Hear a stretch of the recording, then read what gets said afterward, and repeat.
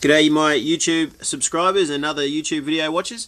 As promised, Anakin has arrived, so here is his review video that I promised. A little bit more impressive than just the picture video that I had before.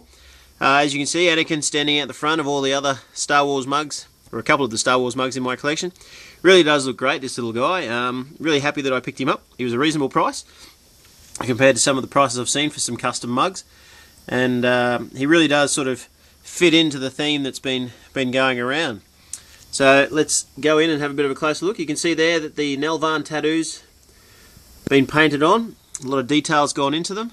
They go all the way around him, onto his back as well. You can also notice there that he's got a C3PO hand, attached to him as well, which gives him that sort of robotic hand look that he does have in the cartoon series. And there's a close-up of C3PO, so you can see that the hand does come across. What's interesting about this custom is, as you'll notice there, like there's Obi-Wan in the background. The customizers used Obi-Wan's body, obviously, and then been able to manage to put an Anakin head on. I haven't been game to try one of those customs yet, but who knows, maybe one day, when they finally come down under and get cheap, I might pick up a couple and have a go myself. So there's the back of Anakin. Spin him around against the blue. It really does stand out, and I really am quite impressed with the level of detail that's gone into this.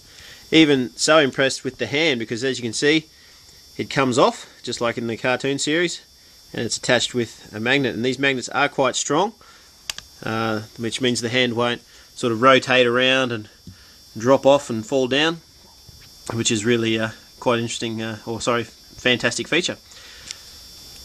So hopefully you've enjoyed this video of Anakin, and if you hang around for a little bit longer, I'm showing you my Ghost Rider as well, so hang in there.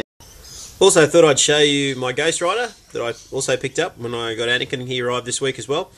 Never was a really big fan when I first saw the pictures of Ghost Rider, but ever since actually deciding to pick him up and wanted to really see what that head of flames looked like, he's really grown on me. And you'll notice there that I've taken my first step into customizing, and I made him his chain whip, which I think really sets him off now. When you stand back and have a look at him, he looks even more menacing with that whip in his hand. So, plus he looks good alongside all the other Marvel mugs that I've managed to pick up as well.